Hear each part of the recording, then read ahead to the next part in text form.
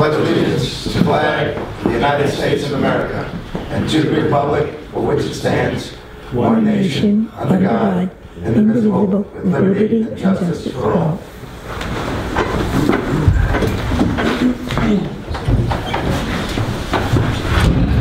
Good evening, everyone, and welcome to the February 18, 2015 meeting of the Patchogue Village Zoning Board of Appeals. The first item tonight that we're going to do is our decision calendar.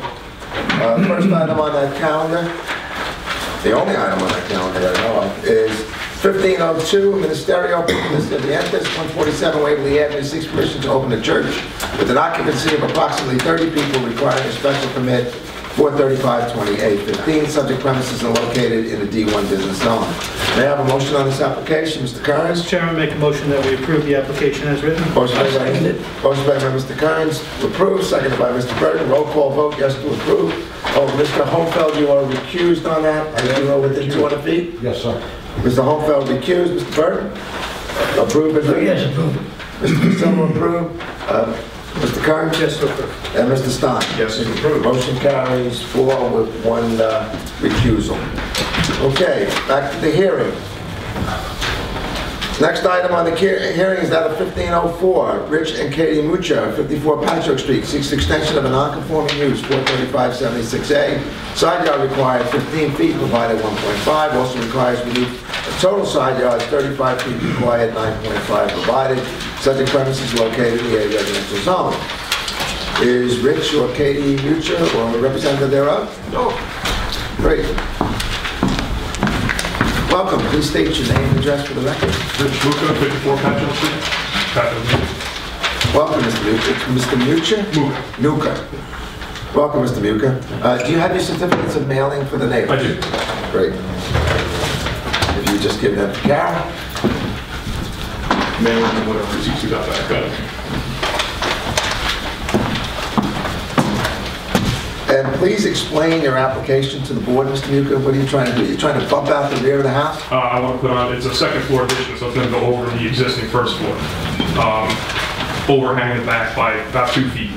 Due to the existing property line on an angle, bumping back is going to put me closer to the property line by 2 inches. Gotcha. So it's a second story addition is what you're trying to do. Yep. And that second story addition is actually going to hang to the south more over the house? Yes. Gotcha. Yeah, the current setback is 1.7. When I hang back the 2 feet, it's 1.5. 1.5, gotcha. Mr. Burton, did you see that? Oh, yeah, I see. Gotcha. Yes. Square in the house over the back there. Yep. Any questions from members of the board? You're continuing the same line of the house, though you're not. Yeah, I'm holding that side. It's just due to the angle of the property. It's a small piece of property. I'm just going to bring that out. It's very small. Yeah. You know, it's, The overall footprint is really not relevant. But again, there's a first floor there, so. Right. What's the square feet of this? Oh, there it is. Was that? It's only 3,000? 9? Not 3,000. Yeah, hold it. The area. No. No. The property. 40 by 1. No, you see it there? It's listed. Area. 3,900. Yeah, 3,934 square feet. That's the. Oh, the property? Yeah, that's the entire piece of property. Wow. Yeah. You have only 40-foot frontage.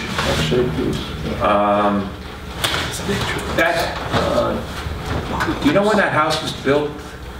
When? The predecessor of it, or whatever? I mean, I did the renovation in the first, second floor about 8 years ago. But before that, there was a house that was there. There was a small bungalow. Small bungalow. You don't know when that was put up. So suffice to say, there's been a house on that property for a long time. Oh yeah. Yeah. There was actually a barn back there as well that came down with a demo permit. So Right. there was more coverage at one point in time. Wow. Okay. Great. Mr. Stein, any questions? Yes, I'm looking at your survey, the way you have it laid out, the second floor, proposed second floor. Okay. It looks to extend over the first floor also on the west side of the house. Is that correct? Am I reading this right?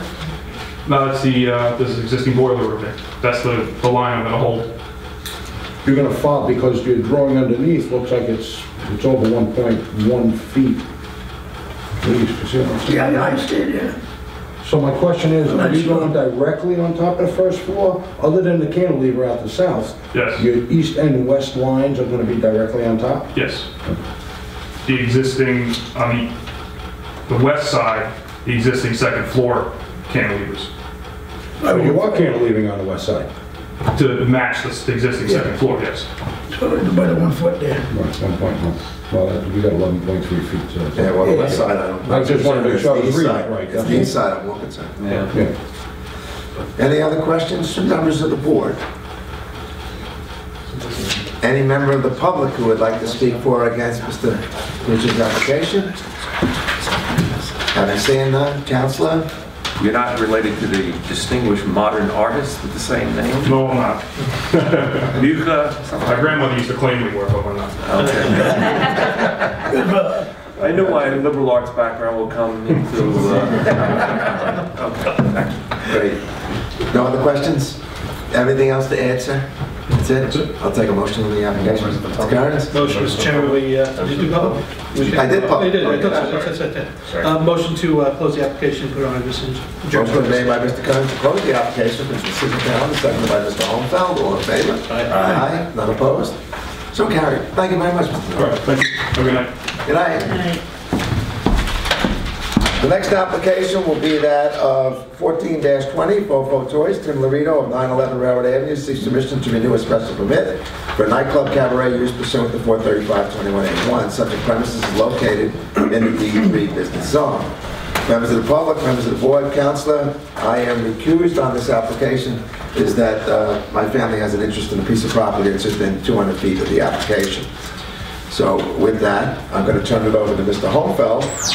I'm also going to bid you a good night. Thank you. Thank you. Thank you, Mr. Holmfeld. Welcome back, gentlemen. As, per the letter that was sent out to you last week at last week's meeting, we reopened it, the application, just so we could read into the record the Suffolk County Police report. We also gave you notice that we did that in order for you to respond if you chose to. I'm assuming you choose to, because you're here tonight. We're here. So we'll respond. Are you going to read it into the record now? Or? We did last meeting. Okay. Do you have a copy of that? Yeah. For us? Yes. Would you just take a look at it? Thanks, sir. The report is from January 1st, 2014 to December 31st, 2014. So this is 1 year. This is 1 year worth of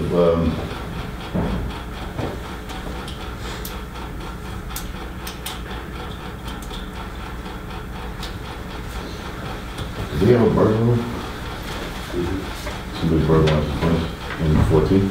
Oh, that's right. That's it. So, fire investigations, grand loss. Do you guys have any other specifics on these? Well, that's it. That's it? This is all we got. Okay, so this is, Will you be able to obtain this on a yearly basis? Well, it looks, again, I think if one were to move in the direction of requiring things from you on a regular basis, in other words, your participation in what's happening and, you know,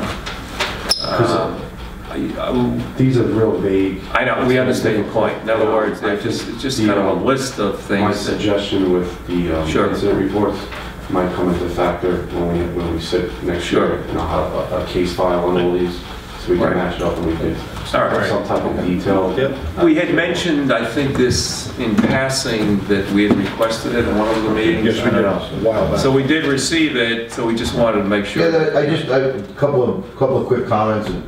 You see a total of 90 calls or incidences. Now, if you break it down, looks like you have alarm issues with the alarm system, that's 17.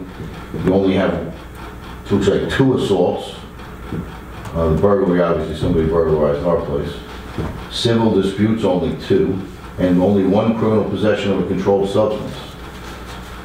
General disturbances, you know, we talked about the size of the place, the area that Emporium encompasses, and the fact that a lot of stuff goes on outside, and we happen to be the location. Just for the record, I don't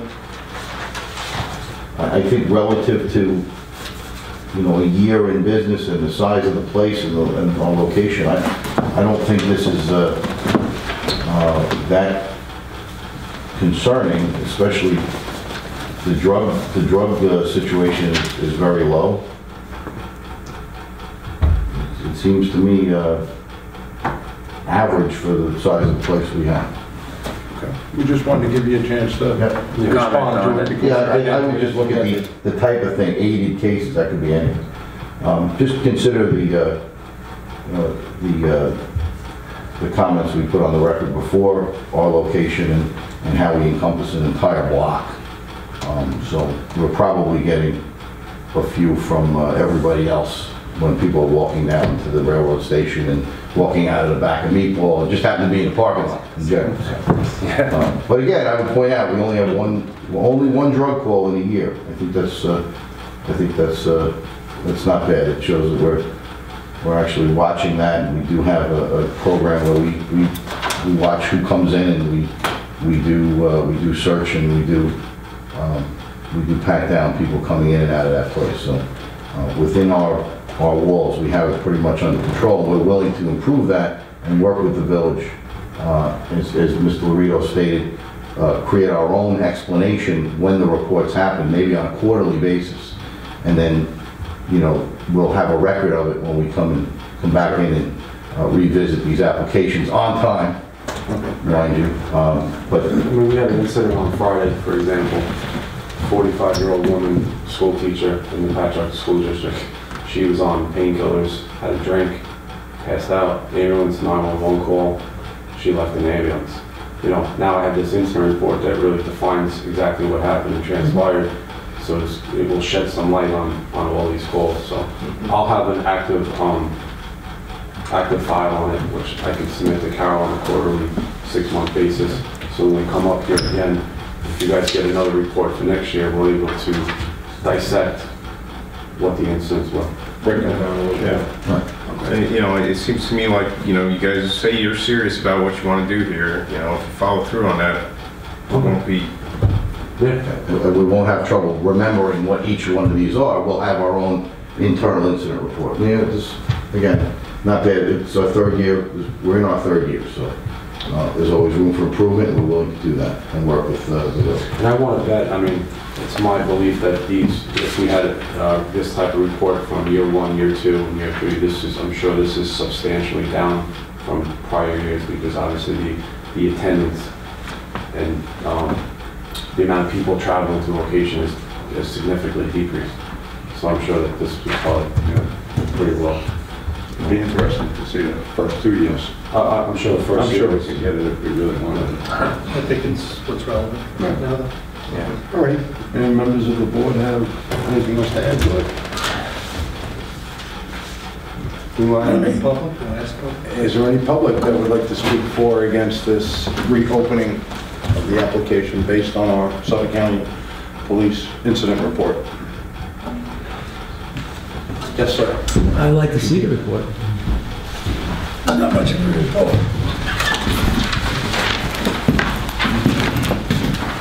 Excuse me.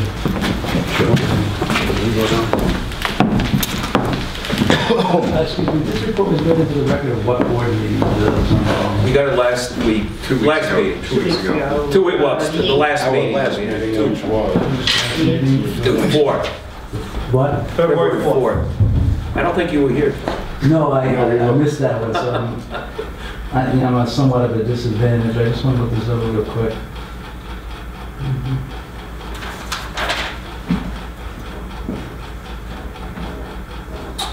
All right. So, you know, actually, the point made by the owners, it was well taken. Without having individual reports, it's a little hard to assess all of this.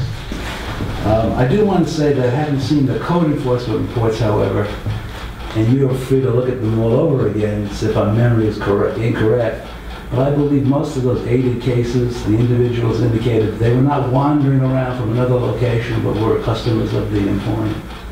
So just, if I'm wrong, but if I'm right, you can attribute, I'm sure there's some people wandering around, maybe they wind up at the door of the Emporium, but I remember those reports and it seemed to be customers from the Emporium. Whether the customers of the Emporium are here or not, those, only the individual reports will actually tell for sure. I don't know if you've got time to get them. If you don't, you know, you have to do you have to deal with what you got. So, all right, thanks very much. That's all I'm saying. Whose copy was it? Thanks, sir. With that, No other public? There's no other public? So do they want to speak to those, or? We have no further Okay, fair comments. enough. thank you. Okay. We do appreciate you guys coming back down again. No, thank you. Motion, Mr. Chairman? Yes, Mr. Can President. we close the application? Do I have a Turn to our second? decision calendar? Second by Mr. Burton. All in favor? Aye. Application closed. Can I- Question. Based on the decisions and requirements, probably sending us a letter based on that. Yeah, we have 62 days within which to render a decision. It'll be in writing, and naturally, you'll be sent a copy. Okay, thank you. Good night. Good night. Yes, Mr. Kearns. Motion, Mr. Chairman, we close the next meeting? Now, hold on, No, no, we got a couple